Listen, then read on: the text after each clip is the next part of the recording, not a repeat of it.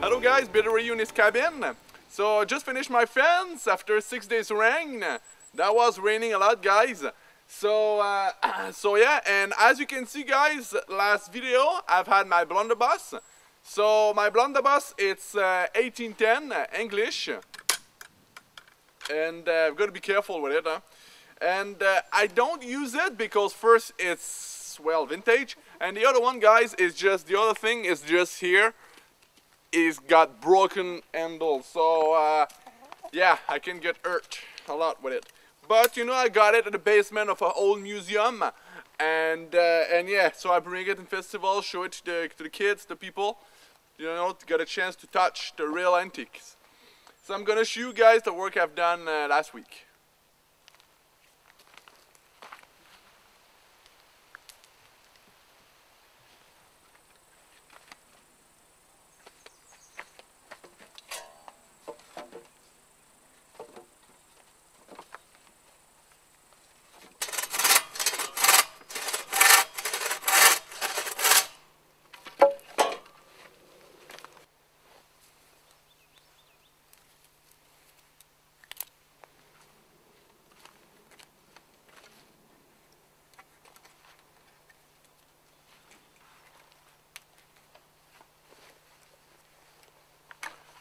Well, there is two ways to make a hand for the fences, the poles.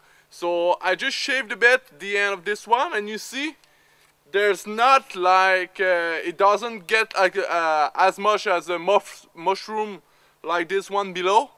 So yeah, so that this is one way, you know, if you don't want to, if you want to keep your pole for longer, or, yeah, instead to use cedar or hardwood, I use pine, a Christmas tree, so it doesn't last too long. I'm pretty sure, you know, within 2 years it will be rotten at the base. So well, the fence is almost done, at least a couple of sides. So yeah, check out goats. It's finished now, the Kenzie garden. Well, I feel just so happy in the garden, guys. Making my own peas and my own garbage.